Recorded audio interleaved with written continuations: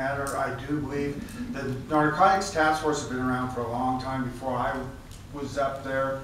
I served up there quite a few years, but over the last year, the Narcotics Task Force has taken off the streets of Elko 14.6 grams of cocaine, 441 grams of heroin, and 6,550 grams of methamphetamines.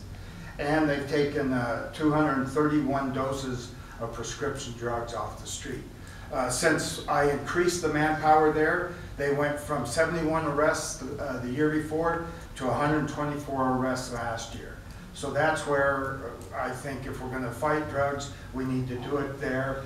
We also need to do it with assistance of our street officers because they know a lot, and our Narcotics Task Force and our street officers work very well together, and that's a good combination, and I think a good way to begin to fight narcotics in our community.